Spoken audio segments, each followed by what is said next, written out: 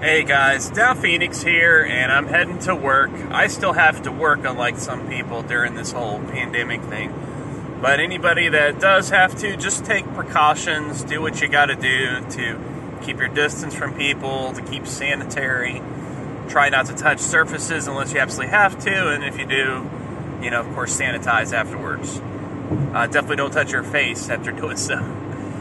But anyways, I wanted to talk about this whole GameStop thing, because holy shit, man, a lot has developed in the past few days, and there is a good outcome, fortunately, to it. But I wanted to talk about some of the shit that's been going on with them. So, first of all, there's the whole memo. I'm sure you guys have seen the memo where they instructed their employees to basically not close their stores, basically say that they believe that they're an essential retailer, and to give that information to police officers, which is hilarious because, let's be real, video games are not essential, and even if they were, you could get them digitally, so that would kind of throw that argument out the window. It's not like stuff like toilet paper and hand sanitizer and whatnot, where you actually have to get a physical item of some kind, whether you go to the store or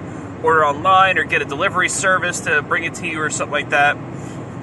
It's something you can just download. So that kind of shoots that argument out the window right there, because if it was really essential, people have a way to get it from home and not have to physically go into your store. As a matter of fact, you guys run your own website, so you could just be like, you got to order it online, guys.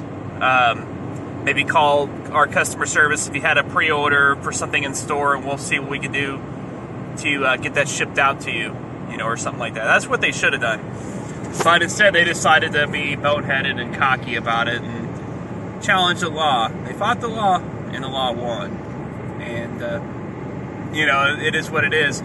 The hilarious thing, Retro Bro, he sent me this thing that his friend sent him or something like that from Reddit, where I guess somebody went to GameStop's store and they saw a notice posted by the state of Pennsylvania that basically said that their business license in the state of Pennsylvania is revoked until further notice, which essentially means they can't have their store open at all there.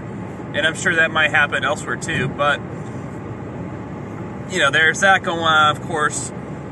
Then there's a whole Camelot 331 call, or I like to call Scamelot.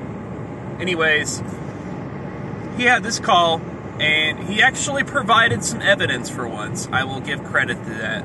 I kind of initially disputed it being a legitimate call, but after seeing the backlash from GameStop over it and putting a privacy complaint, I started like, okay, maybe this is legit. Maybe this is a real thing.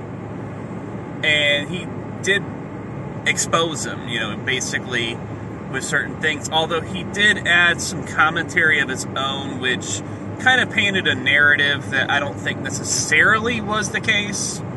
But that's his MO.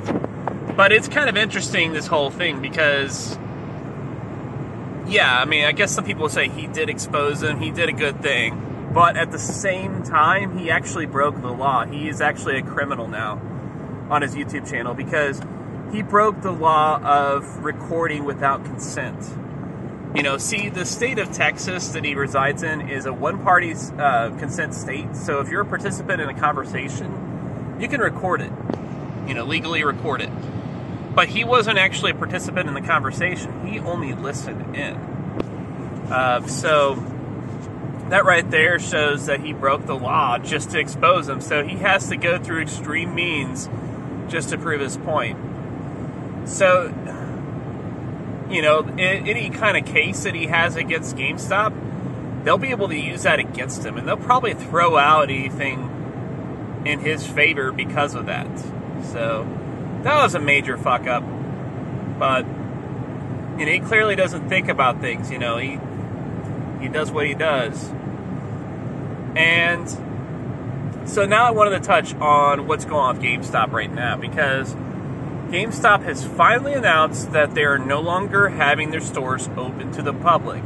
Now, it's different from being closed because they're not technically closed, but if you want to purchase something at the store, you have to use the app or go to Gamestop.com, and you have to, I guess, select whatever they have in store and purchase it online, and then you'll basically get curbside delivery for video games.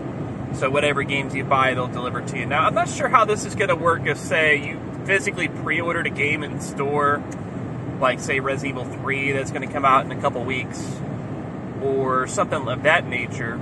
You know, like, if the stores are still closed at that point, are you still going to be able to get your game if you didn't purchase it online? That's a tough question. Anybody that might affect, Final Fantasy 7, of course, coming out.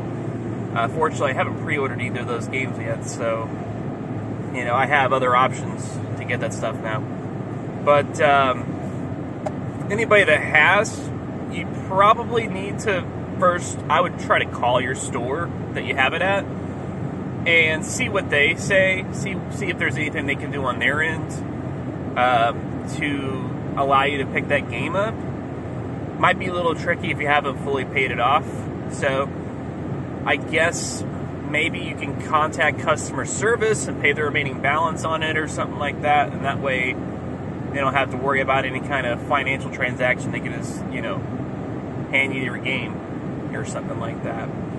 Or maybe you can contact them, see if there's a way you can cancel the pre-order, get it refunded to a trade card or something like that, and that way you can order it online, or if they can even refund your credit or debit card, so you can get it elsewhere if need be, or just, hang on to the money because, times are tough, and, some people are out of work and maybe they need that extra cash. They definitely need to step it up with that, but it seems like after much screw-ups and gaffes and being exposed, they're finally trying to do the right thing. Of course, Camelot's not going to recognize that because it doesn't fit his agenda, but or anybody that's just a total GameStop hater. There's still people that are criticizing it because, like, the employees, they shouldn't have to risk themselves. They're not really risking themselves if they're doing the curbside delivery. They could probably just put the game on top of somebody's car or something like that, not even, talk to them. That would be very minimal risk, and, I'm sure a lot of these people, they probably rather have income than to be broke and have to possibly see what their fate is as far as unemployment insurance or government subsidies or whatever. It's a very uncertain time. I know the government's talking about trying to, get people cash payouts and things like that to help them in these times, but there's a lot of infighting and whatnot. I don't want to make this a political debate, though, so. But, some people actually need these jobs. And right now, as you might have noticed, a lot of people aren't hiring unless they happen to be like, say, a major retailer like Walmart or Amazon. I guess they're hiring right now. But for the most part, a lot of companies aren't. So you got to be considerate of people's needs.